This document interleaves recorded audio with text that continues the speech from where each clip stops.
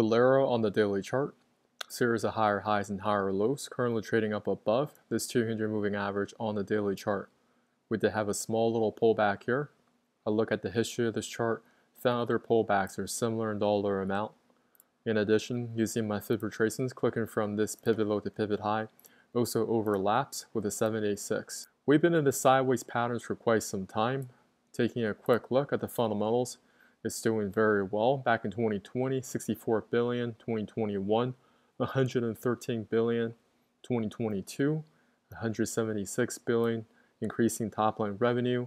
On the hourly chart, we're also trading nicely above this 200 moving average on the hourly chart. We do have earnings that's coming up before market, so just be patient with this one, see how this reacts after earnings. If we're still trading nicely above these moving averages on the daily chart, then consider positioning going long, but you still need to set your stop loss below this pivot low. Of course, none of this financial advice. Hi everyone, John here. I recently put together a PDF on Fibonacci trading. You guys can check out the link in the descriptions below. I'll also put it in the comments.